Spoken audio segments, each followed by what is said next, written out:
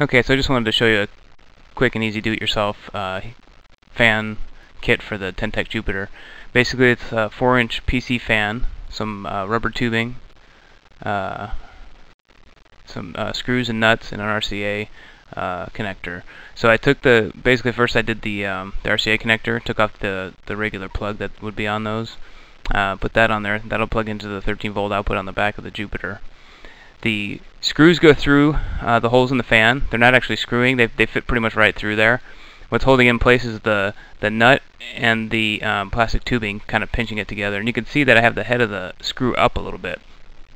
Then you just want to put the rubber or plastic tubing over the head. You can see a good shot here. And what you're going to do is once that's all done, you're going to squish the tips of the tubing and put them in between the heatsink fans. And then you'll plug in your power. Try to get it nice and centered if you want. You shouldn't have any problems with the heatsink melting that tubing. If it does, I would think you'd have a bigger problem on your hands. So if you want to get the exact kit from Ten-Tec, it's probably the best way to go. But I just thought this would be kind of fun to build something real quick and add some cooling to my rig.